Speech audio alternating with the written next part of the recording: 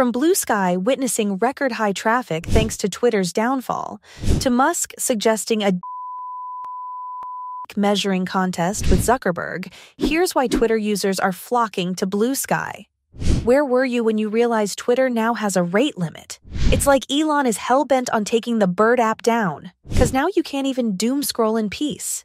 Yup, ever since he introduced rate limit, aka not letting you view tweets past a certain number, people ditched his site for its competitor, Bluesky. For those of you who don't know, it's a new text-based social media platform that's backed by Jack Dorsey. Yes, the co-founder of Twitter. I couldn't think of a better rival if I tried.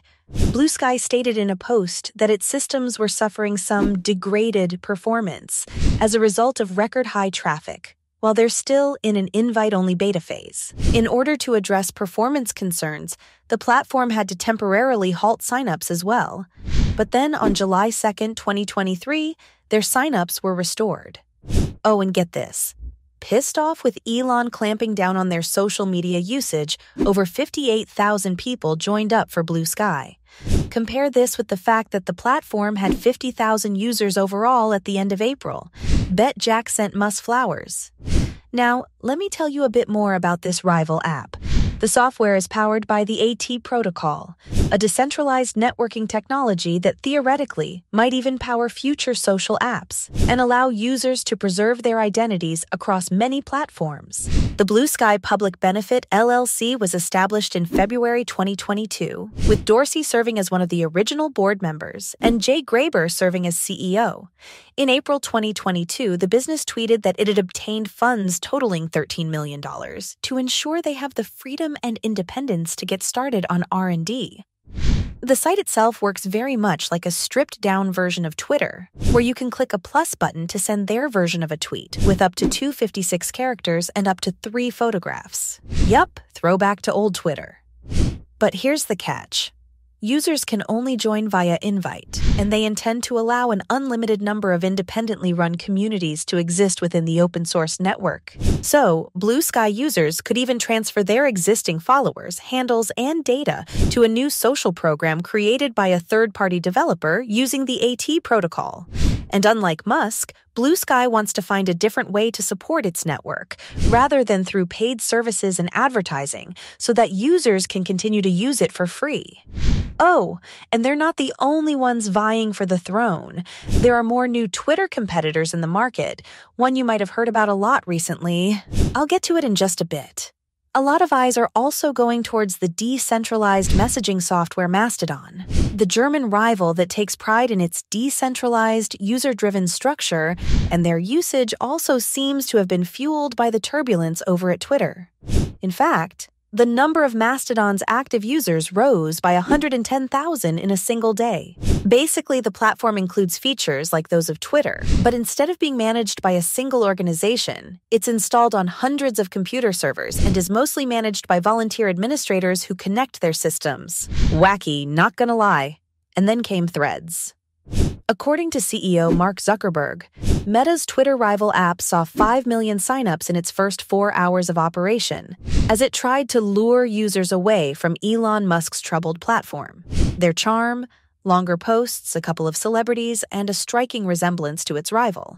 Here, retweets are referred to as reposts, and tweets are referred to as threads. The app itself visually mimics Twitter despite some terminology changes, and it's the first time Meta's done something like this. Previous cases of the media giant imitating rivals include the launch of Instagram's Reels feature in 2020, which attracted attention for being just like TikTok's short-form content.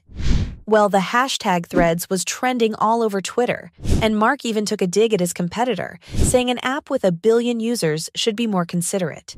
Twitter had an opportunity, but they blew it. Since Elon Musk bought it in 2022, it's already well on its road to the one fate worse than death: irrelevance.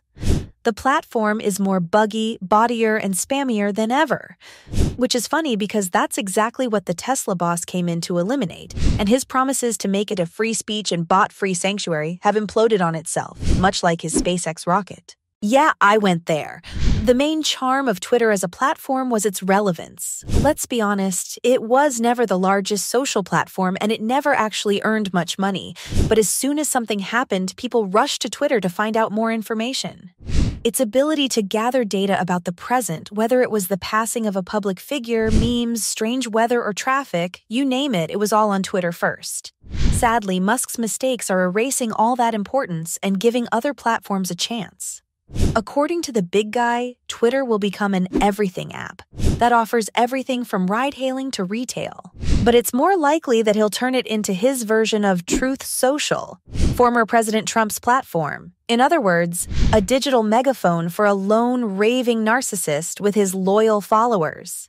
After the controversial owner restricted the number of tweets users may view each day, Twitter users declared the site dead. The limitations, according to Musk, are only in place temporarily because we were getting data pillaged so much that it was degrading service for normal users.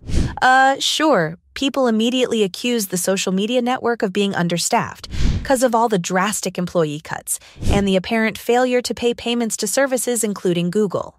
Allegedly. Of course. Now, in addition to limiting the number of postings users may access, Twitter now requires users to sign in order to view tweets and profiles.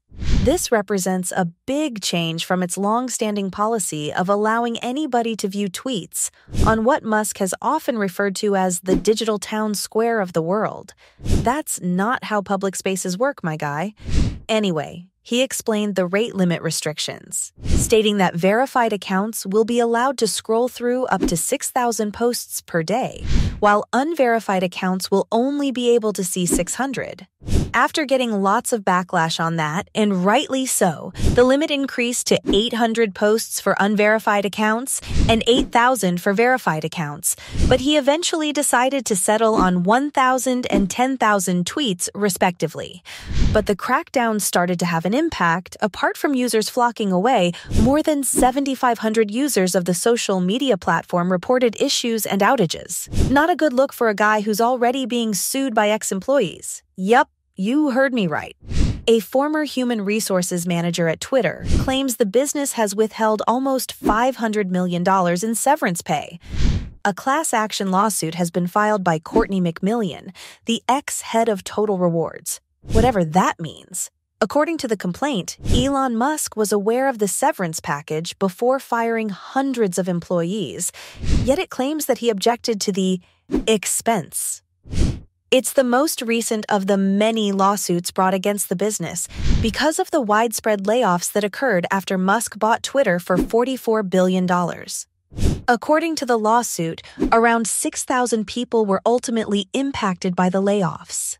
Employees were expected to get a minimum of 2 months base pay in severance, as well as a cash contribution toward health insurance under Twitter's severance plan, among other benefits. Also, those who held more senior positions like McMillan were entitled to severance compensation equal to 6 months of their base income, plus 1 week for each year of experience. But after being fired, employees received, at most, 3 months of compensation. To comply with a U.S. law geared at giving employees notice of terminations, it includes 1 month of severance compensation as well as 2 months' pay. The guy made his own laws then? Oh, and it's not the only hands he's worrying about right now.